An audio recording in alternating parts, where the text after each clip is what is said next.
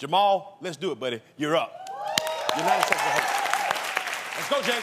One of the hardest things you'll ever do in life is forgive somebody who's not sorry. There's a story that's told of a woman who integrated the South. And she was the very first black woman to move into a community that was all white. And she had a neighbor who was absolutely disgusted that a black woman moved into the community. So every day she would throw feces into her yard. This happened for months, and the months turned into years, and soon this older white woman had a heart attack. And the very first person to visit her was the black woman who she threw feces into her yard. And she came and brought a bushel of roses.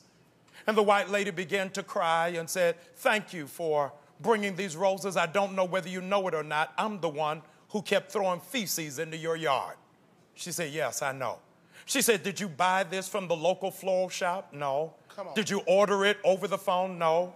She said, "You don't even know. These roses grew from the feces you threw in my yard. You meant it for evil, but God meant it for good." It's hard to forgive, but when you forgive, you'll come out smelling like a rose.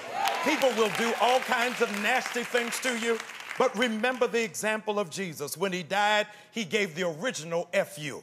Father, forgive them. Forgive those who are nasty to you. That's how you smell better than your experience. We're the preachers.